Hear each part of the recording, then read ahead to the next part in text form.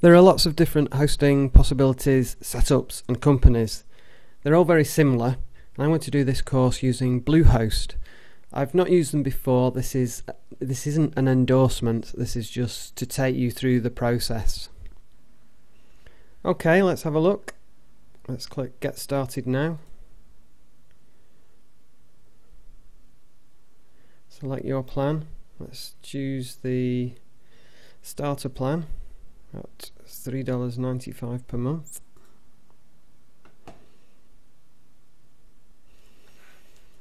Let's choose a domain name. Let's try myexamplesite.com. Okay, then fill in your details and then scroll down to package information. Okay, I'm just going to go for the cheapest option, which is this 36 month, $3.95 per month. I'm not going to take any of the extras, that's up to you. And then pay.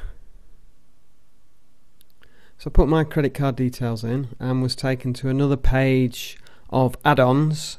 I chose not to take any of those, and then I got to this page. And click create your password. Type in a password.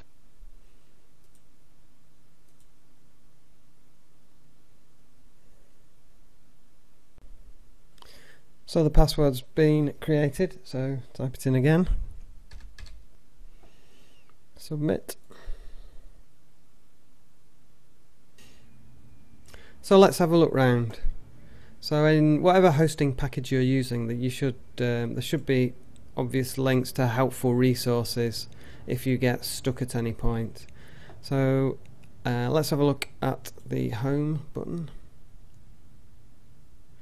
Okay, so this is where we can manage all our stuff. There we go, another pop-up window with helpful information, and you should get that sort of thing on any host you're using.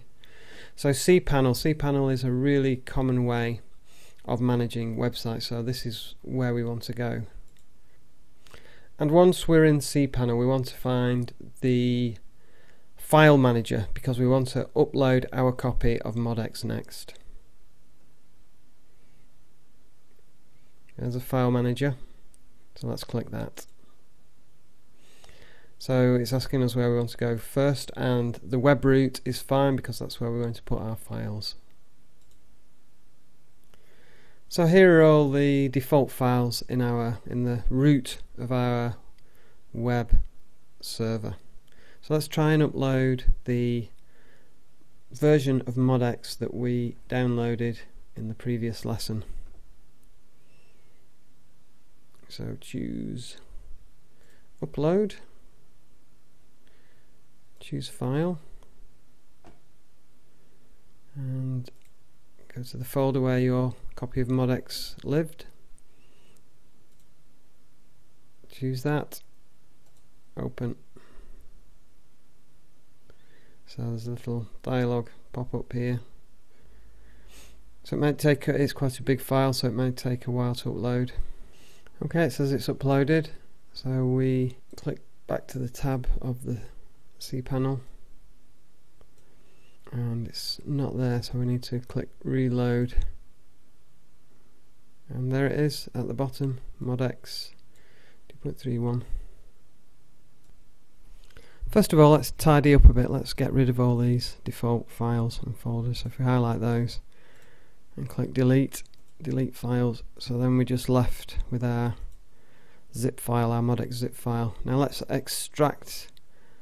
unzip that by clicking the extract button, highlight it and extract it, and leave this setting as the default. We want it in the public HTML directory because that is the directory where the files that get served as a website appear. So that's unpacked, nice and quick. So we don't actually want it in, we don't want all the files in the folder. So if we click that and then highlight all those and then drag them to the HTML folder on the left. Hopefully that will move them. So if we click on those, so that's moved all the files out of the MODX folder. So we can delete that now. Delete that. And we can delete the zip file. Delete.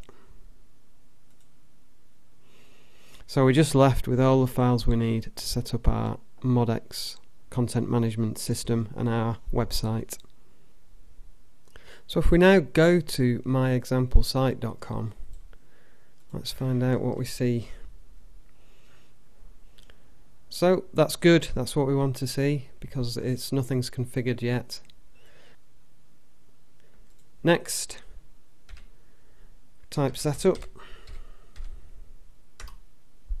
So this is where we start installing MODX properly.